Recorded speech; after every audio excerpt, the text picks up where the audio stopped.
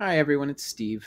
I wanted to address something today that's been weighing on my mind recently, and that is the changes to the Dungeons and Dragons Open Game License, or OGL for short, that Wizards of the Coast is allegedly considering. I've taken some time to let it unfold and do some research before talking about it, and the more I read about it and see how upset this has made people, the more I find it unsettling, confusing, and honestly entirely counterintuitive to Wizards' business model.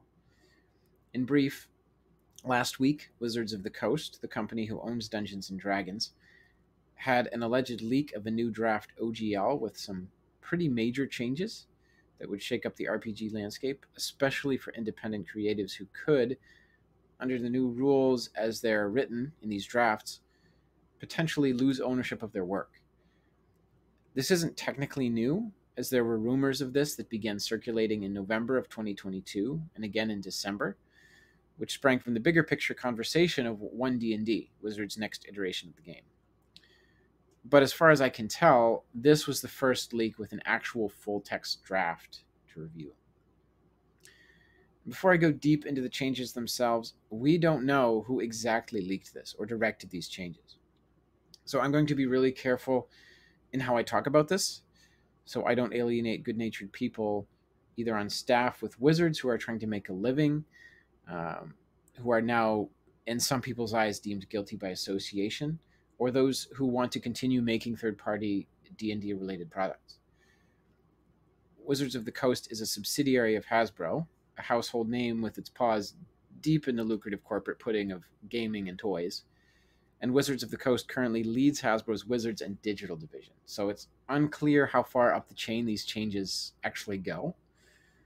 But it certainly isn't the boots on the ground making these decisions, despite them getting some heat on Twitter and other platforms for being associated with the company by people who seem like, honestly, they've never had a boss do anything they disagree with at a job they can't afford to lose. Hasbro also reorganized in 2021 and currently has numerous subsidiaries in the toy market, the TV market, the movie market. So, to be honest, it could be as simple as the greed of a multinational conglomerate reorganizing and seeing a potential in an unmonetized market. It might be as simple as that. And this could have nothing to do with Wizards itself. But I'm not privy to their internal workings, their bylaws, or corporate oversight by their holding companies. So I just don't know. All I'm saying is that it's not clear whose directive this is, except that it's not the fault of the non-executive level staff. So I'm going to leave them alone, as I personally think others should as well.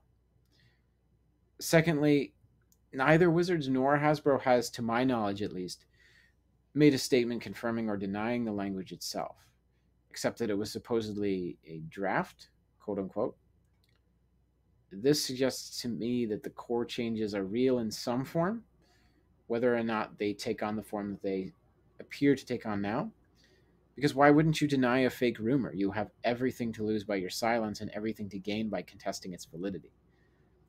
However, I've seen different versions, some of which look fake, or at the very least like a bad copy-paste job. Certainly not like a proposal on letterhead with formatting or page numbers.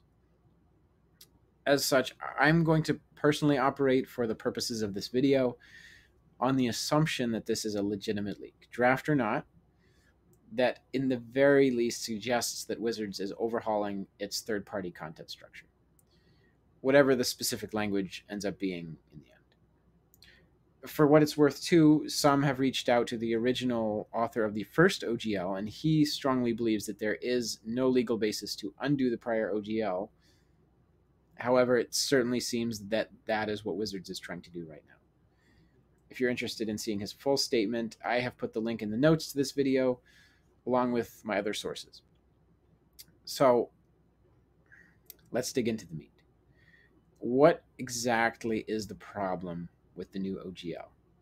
I'll explain. Much of the negative press initially focused on the licensing and royalty concerns. Specifically, that some creators will have to pay royalties to Wizards, and that creators will have to register their products for use in order to be encompassed under the license. However, the language of the OGL seems to only apply the royalty structure to the top earners, like those making over 750,000.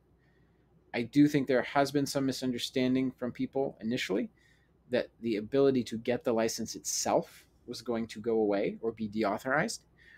This fear does not appear to be supported by the draft OGL. People can still make their products. What worries me is what came out in the full text version of the leak, which cuts to the heart of something that has always been central to D&D, and that is creativity, the ability to tell a story together as a community and as a people, and to build on the original content.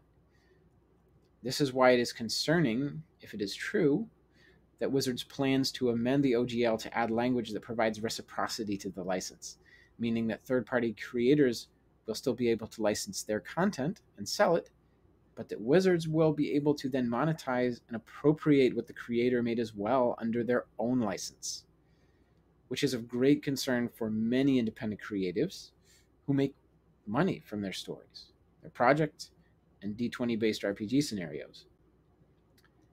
If this is true, that is a huge overreach by Wizards, whose success over the years has exploded in no small part specifically because of the active engagement of people who have added to the greater story of D&D with their own stories, making it broader, more inclusive, richer, and honestly more affirming for those who may not have been included at the table without the presence of a strong OGL. It is also concerning that the original text of the OGL, the first one, explicitly specified that the license was to be perpetual and irrevocable. And while the original OGL did leave room for minor changes to the license, the language of perpetuity seems to contradict the spirit of amending or revoking such a core piece of the license as your ownership of your work.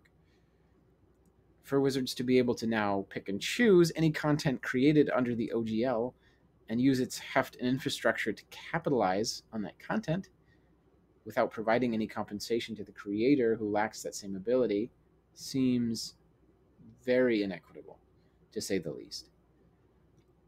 The major hypocrisy here, too, is that Wizards' first actual game, Primal Order, was explicitly a supplement for already existing games.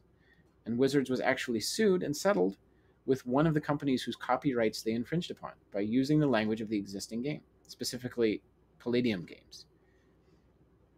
So for Wizards to allegedly hold third-party creators hostage to the potential of monetization is not only to lose sight of how this game exploded because of the license and the contributions of third-party creators, but also loses sight of Wizards' own beginnings as a creator of supplements for other games.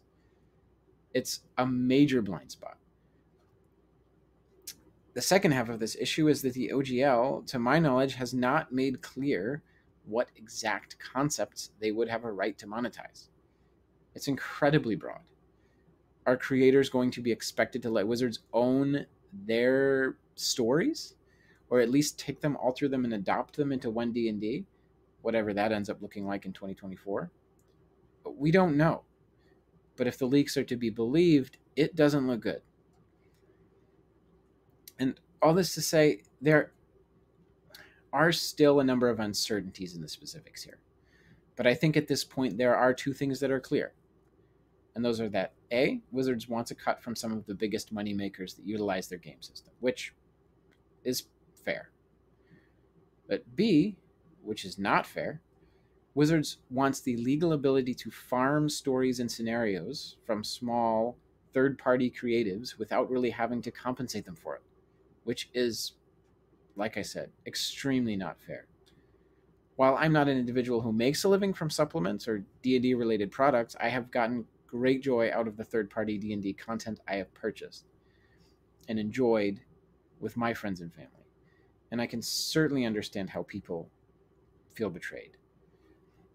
Having entered the space under the allegedly irrevocable terms of the prior OGL, to now have the looming threat of legally sanctioned content appropriation looming over every single piece of content that they put their heart and soul into is an absolutely terrifying concept.